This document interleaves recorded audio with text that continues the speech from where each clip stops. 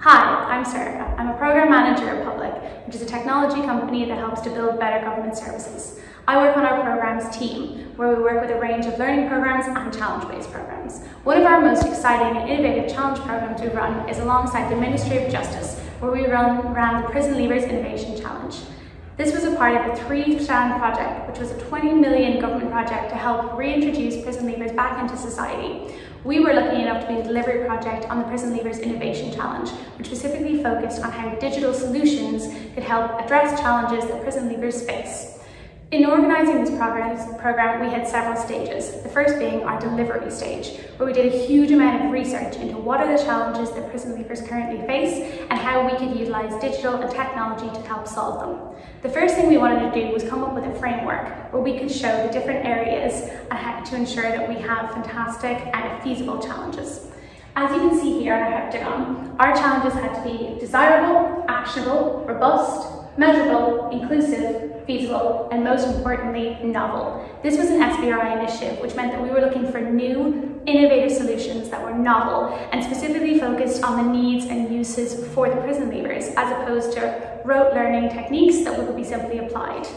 This meant that we were really encouraging small initiatives such as startups and SMEs to apply, as typically government contracts go to large-scale entrepreneurs or deliverables. We wanted to make an inclusive and open challenge to ensure that people's needs were met by companies that were agile enough to fit them.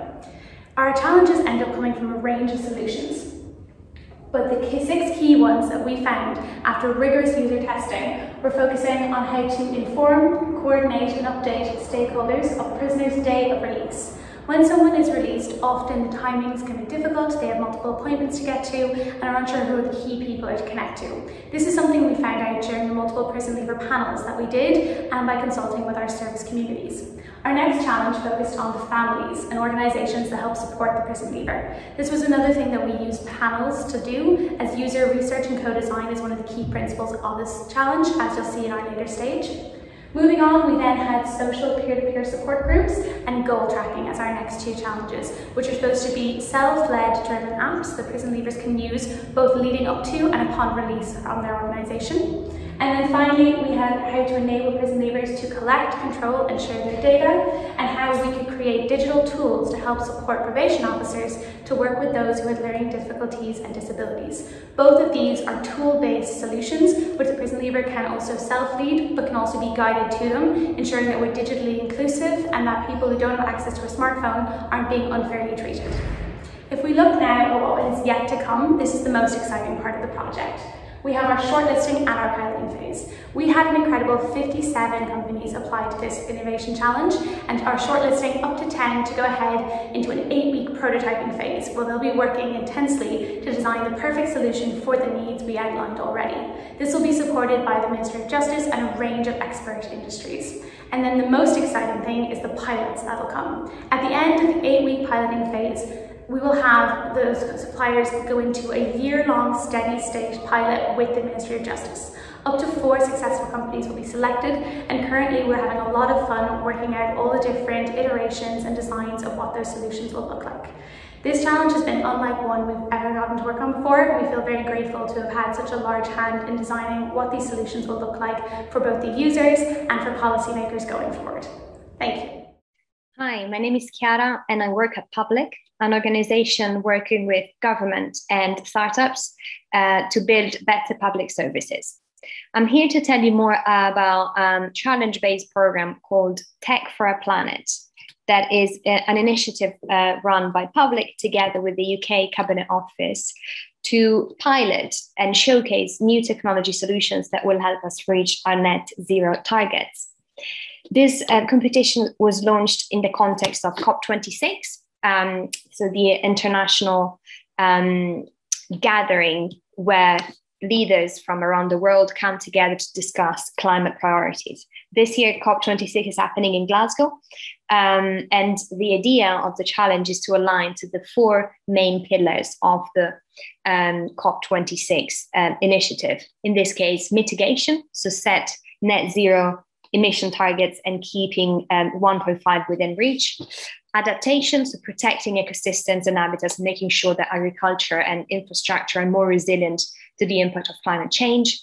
Then finance, so mobilizing finance from both the public and the private sector and unleash investment required to tackle climate change. And then finally, a strong focus on collaboration, so bringing together different actors, public sector, private sector, civil society, to take a strong role in the talks. So the idea behind this program is to showcase entrepreneurship and create extra opportunities for cutting edge companies. We aim to encourage innovative solutions to tackle key climate changes in new ways, and we hope to inspire hope among communities to encourage behavior change and a new generation of climate innovators. And of course, we want to do that bringing together, as I said, different actors to bring net zero visions to life.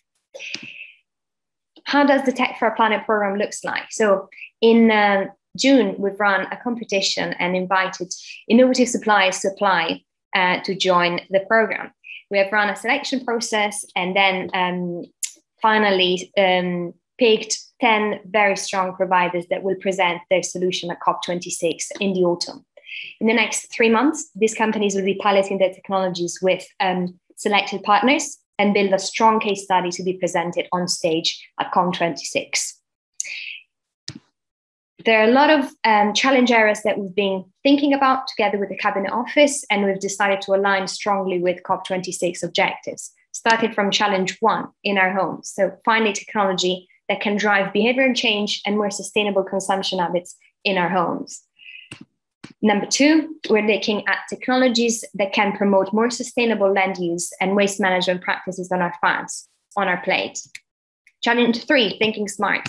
Here we're looking at solutions that can capture and share energy consumption data across the grid. Following challenge 3, we have engaging communities. That is a challenge area about finding new tech solutions that can allow both local and international communities to have their say on climate priorities and initiatives and really engage in the debate.